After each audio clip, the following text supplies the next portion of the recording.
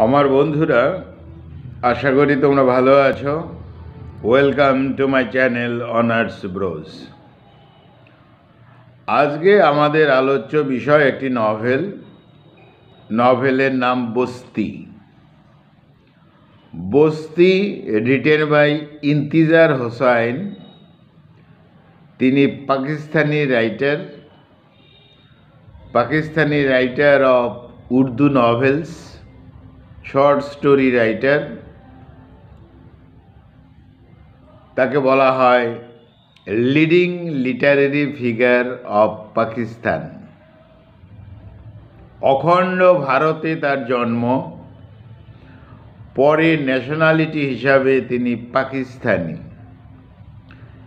In 1947, he emigrated to Pakistan and lived in Lahore. তাহলে আজকে আমাদের আলোচ্য বিষয় নভেল বস্তি অর্থাৎ স্লাম। বস্তি অঞ্চলে, ঘিঞ্জি অঞ্চলে মানুষের বসবাস। যাই হোক, প্রথমে উর্দুতে লেখা হয় এই নভেলটি, পরে ইংরেজিতে লেখা হয় 1979। এখানে যে স্থানগুলো দেখানো হয়েছে, লাহোর, দিল্লি, রূপনগর, বিলাসপুর, শ্যামনগর, এরকম বিভিন্ন জায়গা, ইন্ডিয়ান এবং পাকিস্তানের বিভিন্ন জায়গা দেখানো হয়েছে। উদ্বাস্তুদের জীবন কাহিনী নিয়ে লেখা,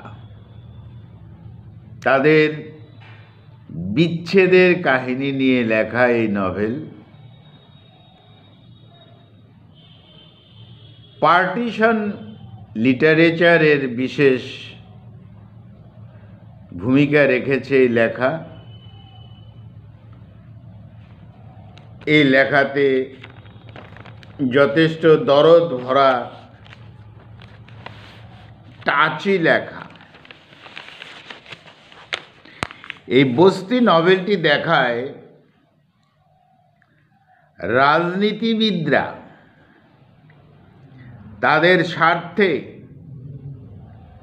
কত কুৎসিত খেলা খেলতে পারে মানুষের জীবন নিয়ে।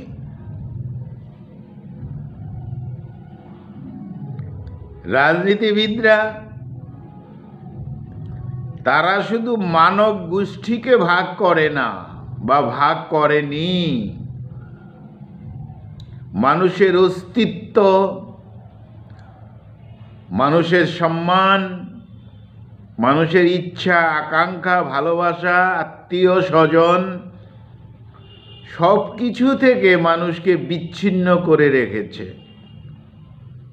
অর্থাৎ মানুষের অস্তিত্বের সর্বনাশ করে এই সর্বনাশা রাজনীতিবিদরা।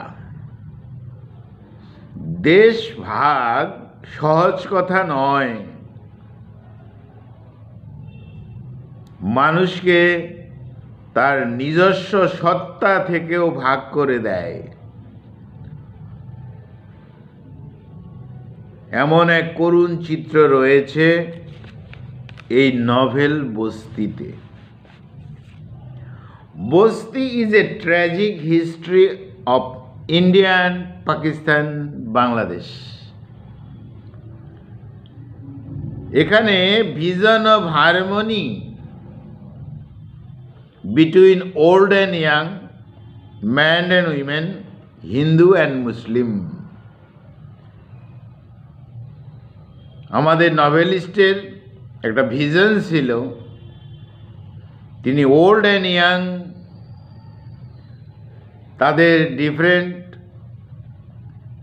তাদের বিভিন্ন চিন্তাভাবনা দেখিয়েছেন। ম্যান উইমেন, তাদের চিন্তাভাবনা, তাদের সম্পর্ক, তাদের ভালোবাসা দেখিয়েছেন। হিন্দু মুসলিম সব কিছুই রয়েছে এই নভেলে।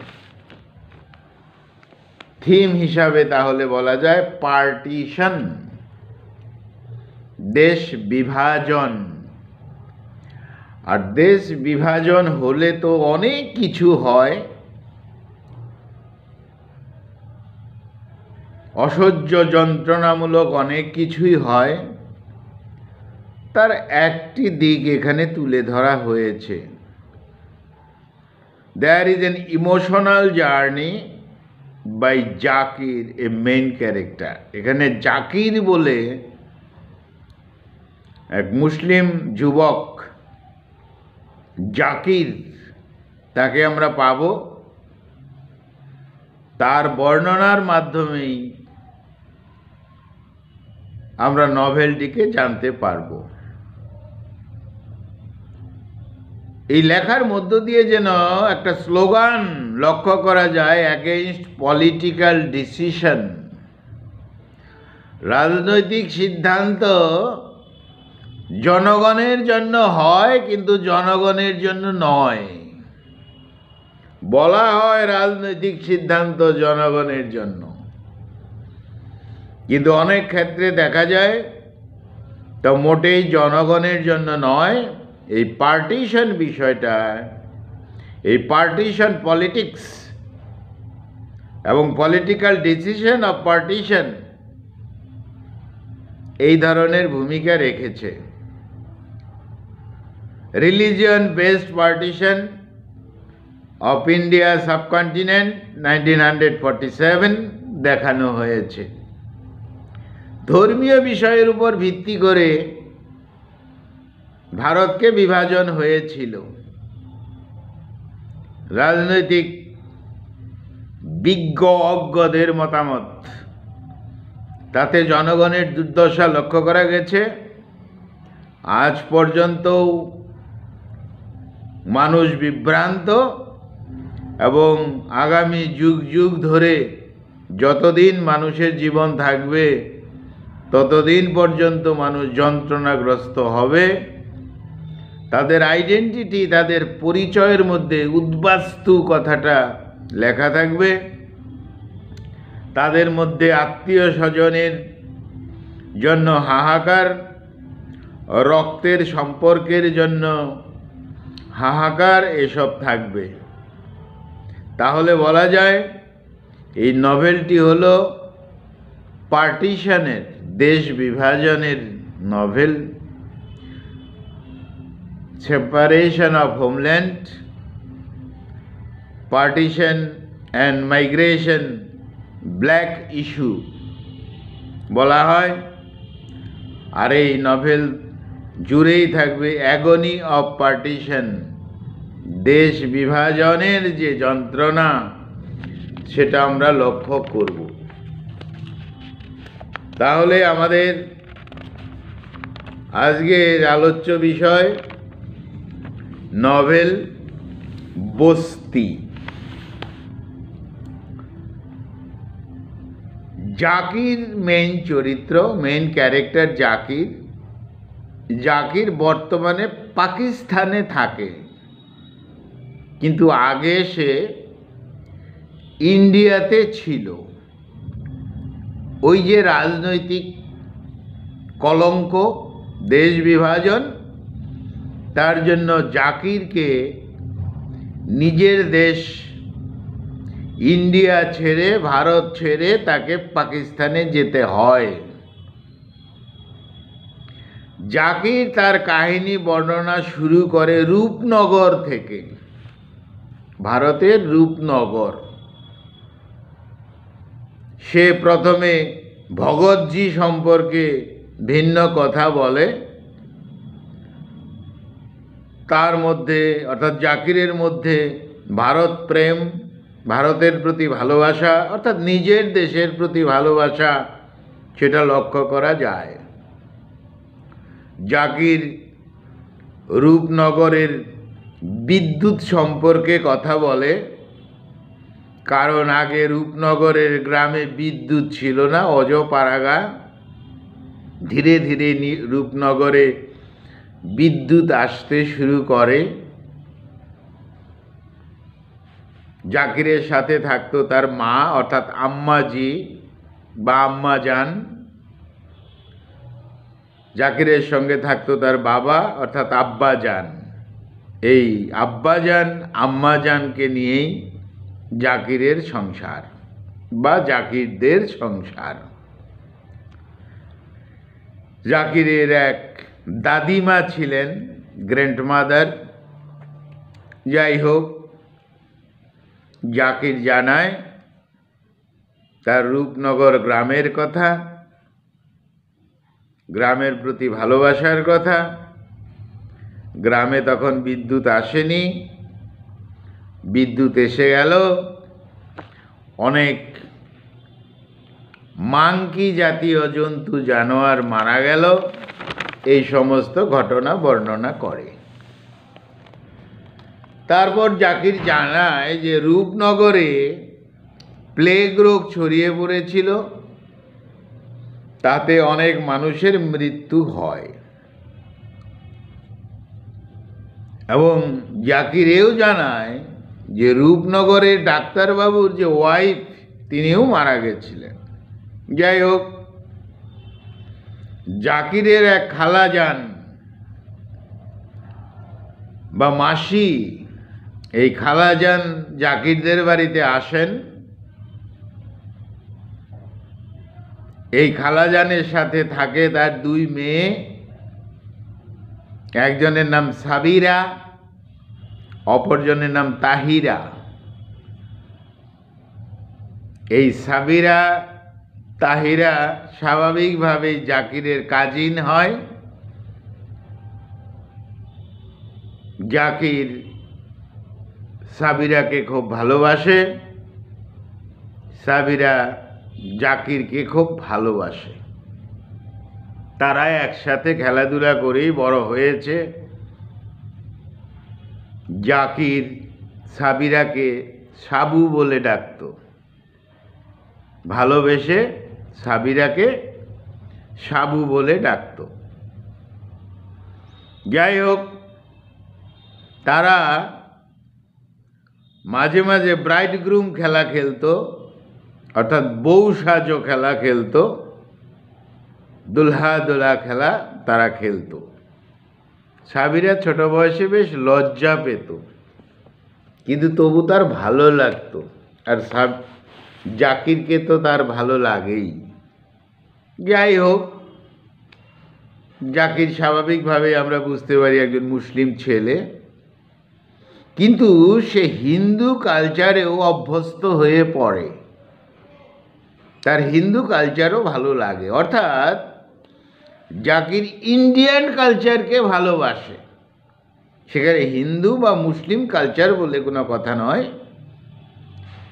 ইন্ডিয়ান কালচার জাকিরের খুব ভালো লাগে। স্বাভাবিকভাবেই সে ইন্ডিয়াতে থাকতো। এমন সময় হঠাৎ জাকিরের দাদিমাও মারা গেলেন। জাকিরের আব্বাজান বলেন, আমি দরগা বা মসজিদে যাচ্ছি না, বাড়িতেই মায়ের জানাজা ক্রিয়া সম্পন্ন করব, বাকি অন্ত্যেষ্টি ক্রিয়া যা করার আমি করব। অর্থাৎ তিনিও ইন্ডিয়ান কালচারে নিজেকে মানিয়ে নিয়েছিলেন, ইন্ডিয়ান কালচারকেও তিনি ভালোবাসতেন। যাই হোক, জাকিরের আব্বাজান পুরনো কালচারের মানুষ, এইসব বিদ্যুৎ বা সামাজিক পরিবর্তন তার পছন্দ নয়, স্বাভাবিক যেমনটি হয়। জাকির এবার বিয়াসপুরে চলে গেল ফ্যামিলির সাথে। সাবিরা একা একই পড়ে থাকলো, তার খুব মন খারাপ লাগে। তো আম্মাজান বলেন, সাবিরা, আমরা তাড়াতাড়ি চলে আসব, কিন্তু চিন্তা করো না তুমি। অর্থাৎ আম্মাজানেরও যথেষ্ট পছন্দ ছিল সাবিরাকে। জাকির বিয়াসপুর থেকে মিরাটে চলে যায়, আবার রূপনগরে ফিরে আসে। জাকির সাবিরার প্রতি অনেকটা আকর্ষণ বোধ করে, কিন্তু তবু আবার নিজের মধ্যে কেমন যেন একটু পরিবর্তন হয়েছে তা অনুভব করে। যাই হোক, রূপনগরে নতুন বিদ্যুতের সাথে সাথে জাকিরের মনেও একটা পরিবর্তন এসেছে, লক্ষ্য করা গেল। এবার দেশ বিভাজন, রাজনৈতিক বাবুদের কূটনৈতিক খেলা, মানুষকে নিয়ে পুতুল খেলা হয়ে গেল ভারত পাকিস্তান। আর তখন জাকির ফ্যামিলি সহ চলে গেল কোথায়? পাকিস্তানে, সিরাজে। সেখানে জাকিরের আব্বাজানের এক দোস্ত ছিলেন, নাম ছিলেন খাজা সাহেব। যাই হোক, খাজা সাহেব আগেই পাকিস্তানে থাকতেন। এই খাজা সাহেব জাকিরের আব্বাজানের দোস্ত। এই খাজা সাহেবের দুই ছেলে ছিল, একজনের নাম সালামত, আরেকজনের নাম কেরামত। সালামত কেরামত একটু ভিন্ন মানসিকতা একে অপরের, তুলনামূলক কেরামত বেশ কাবিল ছেলে। যাই হোক, জাকিরের বন্ধু হয়ে গেল। জাকিরের আরও কিছু বন্ধু হলো সুরেন্দর, ইরফান, আজমল। সুরেন্দরের সাথে রূপনগরের বন্ধু সে। যাই হোক, সুরেন্দর ভারতের সাথে সম্পর্কিত, আর এদিকে ইরফান, সালামত, আজমল পাকিস্তানের দোস্ত। যাই হোক, ভারত পাকিস্তান মিলেই এই জাকিরের বন্ধু পরিচয়। কিন্তু মনটাকে তুলে নিতে হয়েছে কষ্ট করে, সে পাকিস্তানে চলে গেছে। যাই হোক, জাকিরের ভালো বন্ধু ইরফান পাকিস্তানেও যুদ্ধ চলছে। কিন্তু মুশকিল হলো, এই জাকির সাবিরাকে ভুলতে পারছে না। বহু কষ্ট, বহু যন্ত্রণা, এক দেশ থেকে আরেক দেশ, কোনোভাবেই সাবিরাকে ভুলতে পারছে না। অর্থাৎ দেশ বিভাজনে মানুষ চলে যায়, সম্পর্ক তো চলে যায় না, রক্তের বন্ধন চলে যায় না, ভালোবাসার বন্ধন চলে যায় না, আশা চলে যায় না, আর মাতৃভূমির টান, সে তো ভয়ঙ্কর জিনিস। অর্থাৎ পাকিস্তানে গিয়ে জাকিরের খুব মন খারাপ সাবিরার জন্য।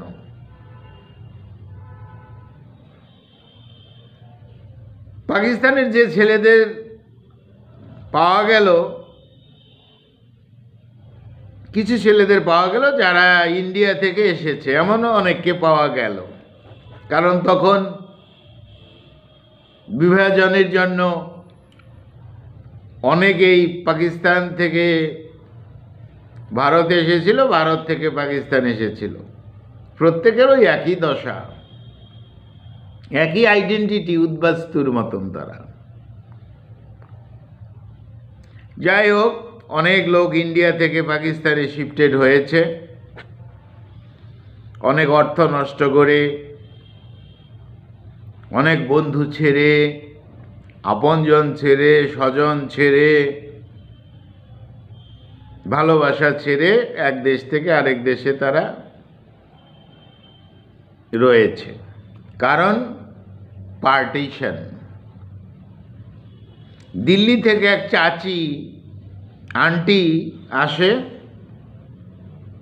তিনি সাবিরা বিষয়ে অনেক কিছু খবর দেয় জাকিরকে। যাই হোক, জাকির ক্লান্ত হয়ে যায়। সাবিরার এখনো বিয়ে হয়নি, তাহলে এরকম চিন্তা ভাবনা করে। এবার জাকিরের আম্মাজান বলেন, জাকির বেটা, তুই সাবিরাকে চিঠি লেখো। জাকির তখন পাকিস্তান থেকে চিঠি লেখে, কিন্তু কোনো উত্তর যায় না। সুরেন্দর থেকে কিছু খবর পাওয়া যায় সাবিরা বিষয়ে, কিন্তু সাবিরার সাথে সরাসরি কোনো যোগাযোগ সম্ভব হয় না জাকিরের, কারণ সেপারেশন তো হয়েছে, ভালোবাসার সম্পর্ক তো আর সেপারেশন হচ্ছে না, স্মৃতির তো সেপারেশন হচ্ছে না। এইভাবেই মনের আকাঙ্ক্ষা ইচ্ছা মাটি চাপা দিয়ে জাকিরকে রাখতে হয়। পরে অবশ্য খবর পায় যে সাবিরা একটা রেডিও সেন্টারের কাছাকাছি কোনো ছোট কাজ করে। এইভাবেই বস্তি নভেলটা শেষ হয়। তাহলে লক্ষ্য করা যাচ্ছে এই বস্তি নভেলের মধ্যে আমাদের নভেলিস্ট ইন্তিজার হোসাইন তিনি তার ব্যক্তি জীবনের অনেক অভিজ্ঞতাই এখানে লিখেছেন, কারণ তিনিও জন্মগ্রহণ করেছিলেন ভারতে, তাকে পাকিস্তানে চলে যান, পরে পাকিস্তানের ন্যাশনালিটি হিসাবে তার পরিচিতি হয়। এখানে জাকিরের মধ্য দিয়ে যেন তিনি এই উদ্বাস্তু মানুষের কথাই বলতে চেয়েছেন, যে কত যন্ত্রণা,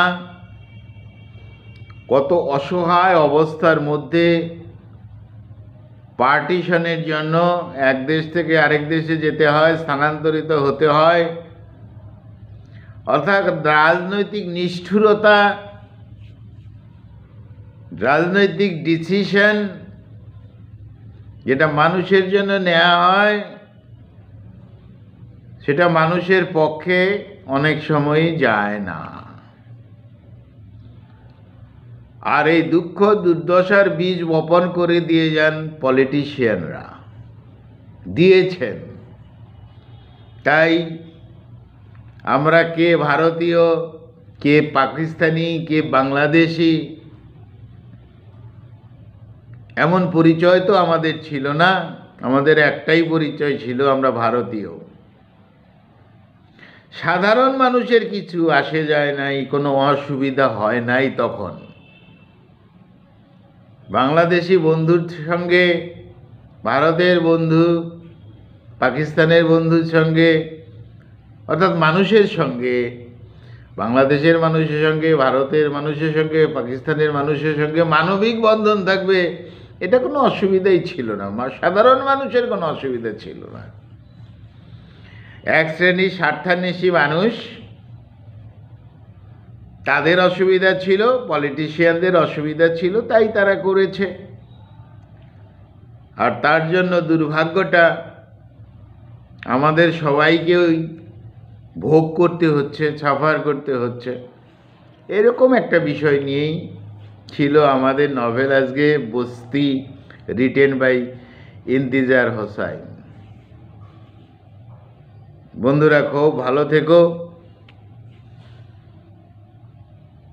খুব ভালো থেকো, যেখানেই থাকো, যেভাবেই থাকো, উদ্বাস্তু হিসাবেই থাকো বা থাকি। বলতে ভালো লাগে দুঃখের মধ্যেও যে আমি নিজে একজন উদ্বাস্তু। আমার পরিচয়, আমি উদ্বাস্তু। আমার ললাটে, আমার কপালে কালো কালি দিয়ে রক্ত লেখা লিখে দিয়েছে, সর্বনাশা লেখা লিখে দিয়েছে এই রাজনৈতিকবিদরা। আমার জন্ম হয়েছিল কোথায়, আমি পড়ে রয়েছি কোথায়, আমার আপনজন কোথায়, আমার রক্তের সম্পর্ক কোথায়, এই যন্ত্রণা প্রতিনিয়ত নিয়ে থাকতে হয়। তাই এই নভেলের বিষয়টা তাদের খুব ভালো লাগবে যারা মানুষ হিসাবে উদ্বাস্তু, অর্থাৎ মানুষ পরিচয়ের আগে উদ্বাস্তু। পার্টিশনের জন্য যাদের জীবন গেছে, কপাল গেছে, সর্বনাশ হয়েছে, তারা এটাকে বেশি করে অনুভব করবে। যাই হোক বন্ধুরা, অনেক কথা, অনেক বলার বিষয় রয়েছে, তা আমরা তা বললে বিষয়টা আমাদের নভেল থেকে আলাদা চলে যাব। তাই আমরা একটা মর্মস্পর্শী লেখা নভেল বস্তি, রিটেন বাই ইন্তিজার হোসাইন। বন্ধুরা খুব ভালো থেকো, আমার চ্যানেলটা সাবস্ক্রাইব করো। Thank you, thank you, thank you.